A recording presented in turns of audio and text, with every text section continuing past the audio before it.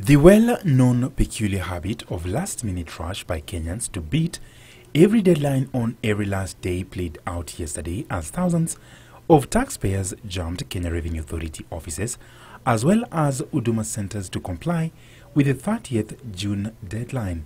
Those in the long queues witnessed at tax filing centers across the country were keen to avoid paying fines and appealed for an extension of the tax filing deadline. I think you shall not manage to be registered at the end of the day. The KRA site can't open at all.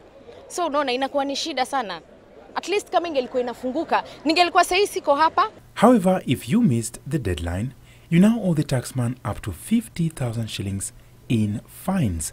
This is according to the Tax Procedure Act 2015, Section 83, which lays out penalties for late filing of returns.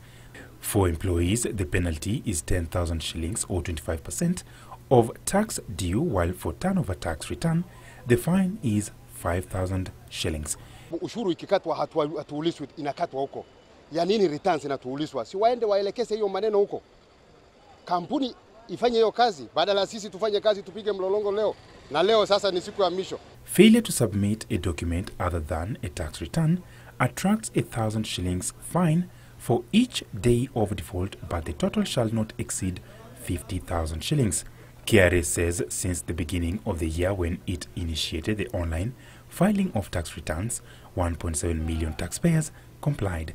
So far, the authority says the iTax portal has helped increase the number of those in the tax bracket to 4 million, up from 2 million a year ago. KRA has also maintained that the deadline for filing taxes would not be extended. Ronald Willie, News Our Business.